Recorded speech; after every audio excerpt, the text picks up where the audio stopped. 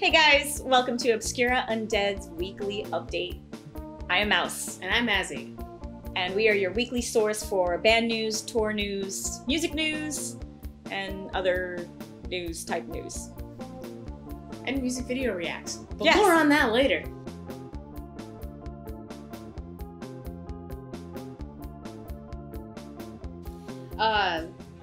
So this week, we are continuing our giveaway question from last week. Who would win in a bat fight battle royale between Robert Smith, Peter Murphy, Susie Sue, and Andrew Eldritch. Uncle Andy. That's what the kids are saying.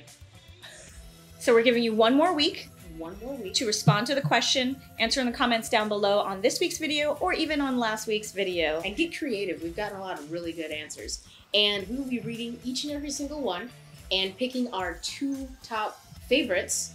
And we will be giving away... What are we giving away, Mouse? I can't remember. So we're giving away 2 digital albums for Push Button Press's sophomore album, Spectacle 1. And if you want to know why you should enter the contest, go listen to the album, realize how great it is, come back and enter. But if you aren't creative, you aren't going to win, so put those hats on. All right, so let's get into it. Let's talk about the news. All right, so starting with the news this week, it's not really music related, but it's band related. It is music related. Is it? You can make it music related. Okay, we can make it music related. So Cold Cave has a perfume. They Bet you didn't see that coming. Yeah, and apparently it is black, and you don't want to wear anything but black. They have a warning on it saying, this fragrance contains black dye and will stain clothes. Please wear all black.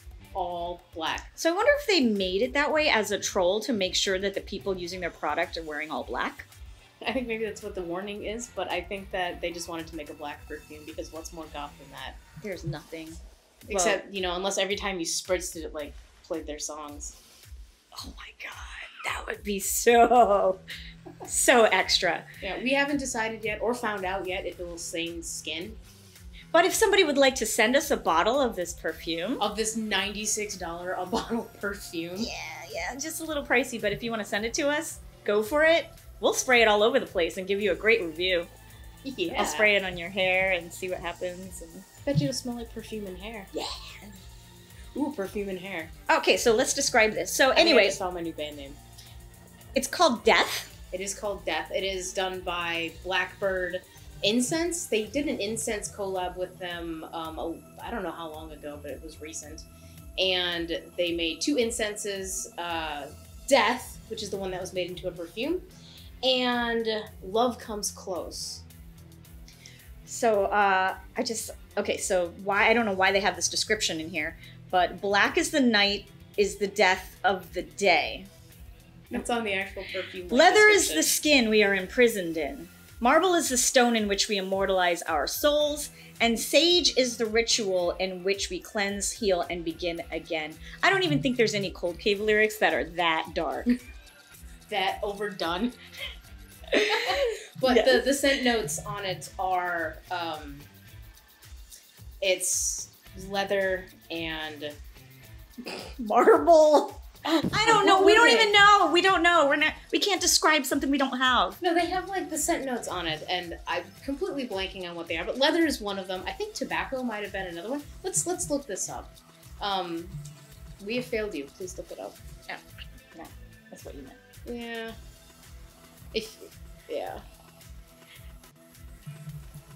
But there's something called oud in it. No, oud. O-U-D. Oud. We don't know what that is. Oh, that's like a wind instrument? I think that's an oboe. No, it is a wind instrument, I swear. O-U-D. I'm not making it up. What are the scent notes? It says black is the night, is the death of the day. Leather, sage, marble dust, oud, a cold cave. Oh my god, you guys, I'm telling you, they're trolling everybody. Marble dust. That's pretty cool. Yeah. If someone wants to drop money on that and send it to us. An oud is a Turkish instrument. And agar wood. It's probably agar wood. I'm sure it smells amazing. It sounds like it smells amazing. Blackbird has also collabed with Zola Jesus to make incense. That's awesome. Yeah. And the other perfume this week is Chelsea Wolfe. Has a perfume with Lunea. It's Lvnea. And it's called Pesh Obscene. An obscene peach. And it is described as an enticing and narcotic blend of fleshy peach and sultry jasmine. Oh my god. Atop a deep, earthy base with aged patchouli, vetiver, moss, and wood. Vetiver. Okay, so I have come up with my new vetiver. occupation. What is it? I'm going to write descriptions for perfume that sound yummy and make people want to buy them. Because without that, you wouldn't buy this perfume. Well, you might if you were a big Chelsea Wolfe fan. And you wanted to smell like a witch. Or a peach. An obscene peach. Or a vulva. Vetiver? I love vetiver. It's like this really musky scent. I love it. Is it like velvet? Velvet? No. I don't know. Does velvet have a smell? Yes, it has a smell. When you go to a club that's filled with like neck champa and smoke and cloves and you come back out. I just smell sweat. So that's those kind of clubs. All right. Moving on. So, 2 new perfumes. If you want to either smell like Cold Cave or Chelsea Wolfe, now you have options. Maybe you could smell like both at the same time. Oh god, that'd be awful. That'd be so bad. I know, I can't wait to do it. Ugh.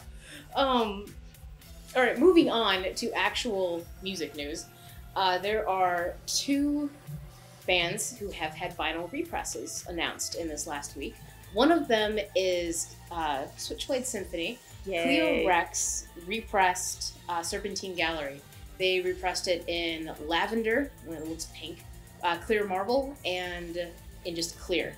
Now, the pink one sold out, like, instantly. There were 500 of it. They sold out super fast. I got one of those. Of course you did. I found out after that. And last I looked earlier today, there were, like, 25 left of clear out of 200, so I'm sure those are going to be gone by the time this video goes up. I wish I had the lavender, though. So the lavender marble was originally on the first press. Yeah. And they had sold out of those. So this is an actual repress in the lavender marble. Yeah, and they're all numbered, too. Every single one of these vinyls is numbered. I wish they were signed by the band. I mean, there's a picture in there, and the picture is signed, but I think it's printed. Yeah, no, it's not real. It's not real. We miss you, Switchblade Symphony. Please come back. Please come back from your trip-hop journey. Please come back from the 90s. And the second repress is Deus Records repressed Pink Turns Blues first 2 albums. So they, the first one was 1985, If Two Worlds Kiss. They repressed that in clear red, and then clear with red splatters. And they look really cool. And of course, black. You can always get black. You can always get black. Just in case you're uncreative. No, I'm just kidding. Black is great. Black is better for spinning, to be fair. It is. If you're going to do vinyl teaching. It is. And Meta, their second album, released in 1988. Instead of red, this one is clear. Clear violet, like this color behind us. And clear splatter violet. Clear splatter violet. It's so pretty, I want it. Cool. I want both of them. I haven't bought them. And both of these are being released in anticipation of their upcoming North American tour. They're going to be in our city in Tampa, September 28th. Mm-hmm. And the vinyls don't release until August 9th, so they're still on pre-order right now. All right. So if you're a big fan of those, go get them. You may have also remembered us talking about a cute little book project a couple weeks back, and then spamming our caricatures, which were an unexpected treat, honestly, because we talked about the cute little book project. Caricatures. Yes, the artist.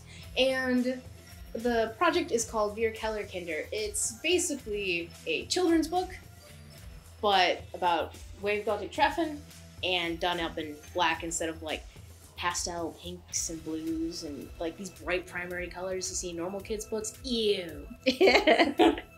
It's all blacks and grays, which is beautiful. Yeah, and you know, gothic personalities. Yeah, and that's the really cool thing. So the Kickstarter has finally gone public, is my whole point with this. They had it released for, I think, about a week for the newsletter subscribers, and they managed to fund about $5,000 over their $10,000 goal, which is absolutely amazing.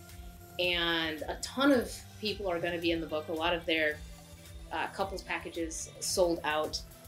So there's going to be like dozens and dozens and dozens of pictures, including us. Are we in a couples package? Yes! Ah! We're gonna be in the book too. And I'm really excited to actually get a copy in my hand sometime next year so we can show it on camera. It's gonna be so pretty.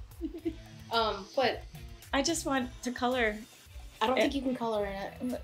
I mean, you can color in yours. I'm not gonna color in mine, but I don't think it's meant to be colored. I'm gonna get some black crayons and color in my coloring book.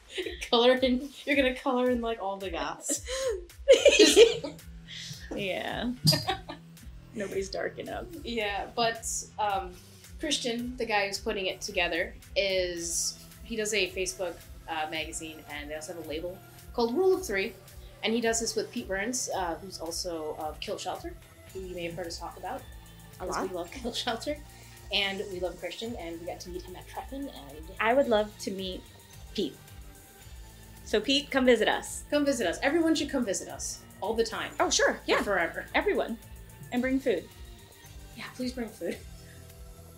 We have a guest over for this recording, and he brought chicken wangs. So he's welcome back anytime. But if you back the project now, you can get rewards like postcards to send to friends and family, because who doesn't want like awesome goth drawings on postcards, like in the mail? You know, imagine opening up your mailbox and seeing that. That'd be so exciting. You can get a copy of the book. You can get a t-shirt with the logo on it. And if you act really fast, because they might be sold out by the time this video goes up, you can get your picture in the book. Are we gonna have like those like buy now, like 1-800 like buy, and, like buy, splash buy. explosions? And I mean, unfortunately, we don't have anything that we can include as an add-on. I was watching infomercials in Germany, and it was for, like a vacuum cleaner, and every time it was like a free included thing, they go gratis. oh and, like, yeah, flash it on the screen, gratis. let's do that. Except it says grufties. Grafties. Okay, That'd be perfect. All right, I'm done with the jokes. But yeah, we're gonna be in it. It's gonna be awesome. Go throw money at it. Every stretch goal they hit, they're putting in new scenery, and it's gonna be so adorable. It'll be great. Do it.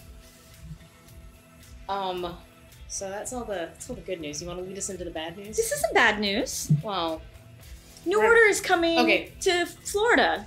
Okay, this isn't bad news, but we do some bad news. Sorry. New Order's coming to Florida. Tell us more about it. I can't go into it when you do that. Okay. I love you.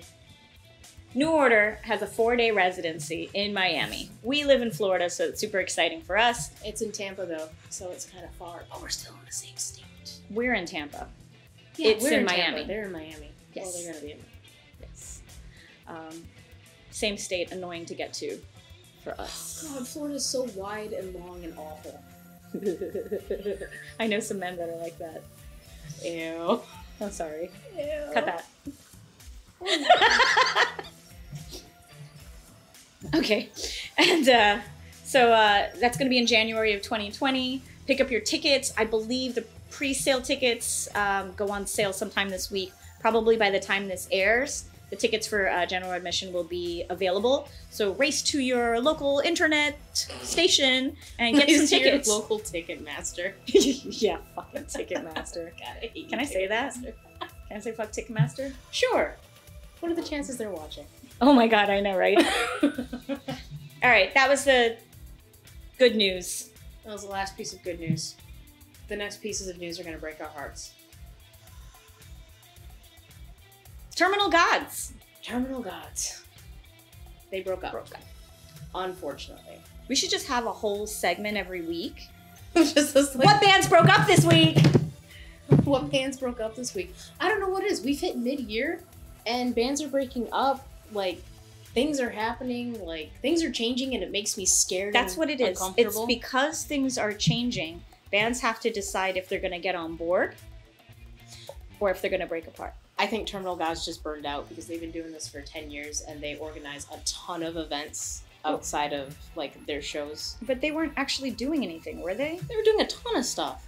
Like they organized nights and they, also performed, and they gave a lot back to just their community. Like I think it might have been Burnout.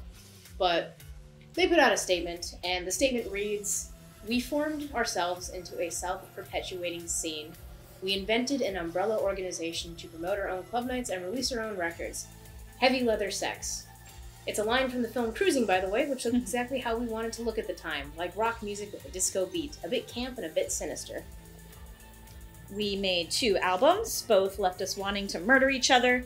This is traditional and nothing to worry about. We kissed and made up in the end. We could, at this point, do a long artistic post-mortem, detailing what went into making the records and what finally came out, but we won't. We're sure you can work it out for yourself. End quote. Yeah. So they're a little cryptic about it. And I get it. It's a painful thing to have to announce. Like, that sort of decision can never be easy. So they're going to be playing some final shows in the UK, not in the US, unfortunately, otherwise I'd be there. That's kind of strange. That a band would break up and then still keep playing shows?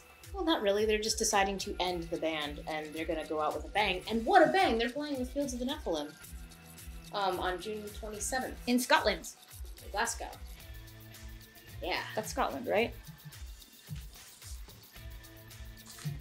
Okay, and then the next date is September 7th, which is their finale with Imi and Le Junk. I don't know those bands. I know Fields of the Nephilim. But it's going to be their finale, so yeah. I'm sure that'll be amazing. Yeah, so if you're in the area, you should go. You should, go help them celebrate. Give them a good send-off with a bottle of champagne. Like a ship? I mean, I don't think that's the same. I don't know what people do for breakups. They give a... Cake? They throw cake. They throw cake. When you get married, they throw rice. When you get divorced, they throw cake. All right. The other bad news. The other bad news has to do with goth quote-unquote supergroup October Burns Black, who just performed at Vegete. They have made the decision to part ways with the frontman. I think it's Jur. I thought it was Gur. Egan. And they put out a statement saying that they will not be making any public comments on it, but that, these decisions are never easy and are not taken lightly. However, they are done in the interest of the band as a project. Inevitably, there are different points of views, and no doubt they will be expressed in different ways. So I don't know how they're going to replace him. Except, if they will. I'm sure that they will. I doubt they're going to try to get a sound alike. And it wasn't just parting ways. Was the words that were the words used? Was that wait? What? Hang on. I'm trying to form sentences. Okay. Was he fired? He was fired. Okay. So the words used were that he was fired. Well, I mean, it's a harsher way of saying, when we parted ways. When I got fired, I said let go. Oh, because fired made me want to cry. Oh, yeah. So sorry, Gurigan. Hope this means good things for October Burns Black. Hope this means good things for you. Only time will tell. Yeah. Who knows? I'm sure life will happen and something great will happen. So we also want to let you know about some things to look forward to. We'll give you a rundown now. And some things that you might have missed in the month of June that we haven't had a chance to tell you about, and we're sorry, but we were gone for a month. So first up, Neon Tsagain. Their release, Paramisha, came out on June 12th. Make sure to go check it out. You can find it on Bandcamp. False Figures released A Promised Land on June 11th. This is very death rocky. You can find that on Bandcamp. Glaring put out a release called Taiki, or Taik? Taichi, or Letters. Tichi, came out on June 16th. Such Beautiful Flowers released Neon Gloom on June 20th. Metropolis Records, Dark Nouveau compilation. Came out on June 21st. And a couple of things that you should look forward to in the coming week is Angels of Liberty, Servant of the Grail, which is coming out on June 29th. This release is significant because, as you may or not know, Vo, the singer, died a few years back, and they were never going to release anything, but now they are releasing the album that they were working on, which is super cool, and I'm excited for it. Can't wait. And we're also very excited for Drab Majesty, coming up on July 12th. I am counting the days. With Modern Mirror. With Modern Mirror. Also, on July 12th is The Purge, with the song Rain. Oh, the album Rain. Album Rain. So excited for that as well. Yeah, so I'm sure we missed a ton of stuff. We're just trying to cover a couple of our own highlights. So there you go. Go check them out. Tell us what we should be checking out. And that does it for the news. We just want to thank our patrons for making this episode possible. Because this episode was sponsored by the letter C. I thought it was M. Is it M? I can never remember what letter we're sponsored by. But we would like to give a big thank you to Skullgirdle. Thank you. And Acid Bitter. Thank you. Thank you, Cadaver Kelly. Thank you, Dave Azoaser. Thank you, Dia Siculus. Thank you, Mason Shiver. Thank you, Beth Razoth. Thank you, Junkyard Bat. Thank you, Libby. Thank you, Libby. Well, she's new. She's new. We will be road tripping to Drab Majesty with her. Very excited. Very excited. In Atlanta. Hotlanta. Thank you, Dreaming Noctis. And thank you, last but not least, the cow.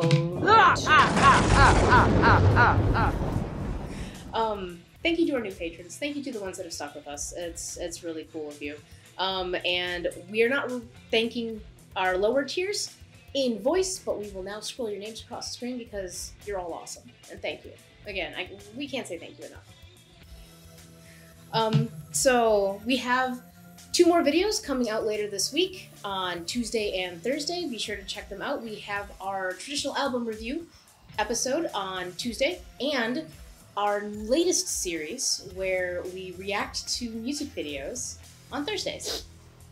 And we might have a guest with us for this week's. if we choose to. If we choose to, if we can coerce him properly. If he doesn't piss us off. If he doesn't piss us off. So stay tuned. It's a surprise. So go check out our other episodes when they come out later this week, and we will see you then. We will see you next time. Bye. Bye.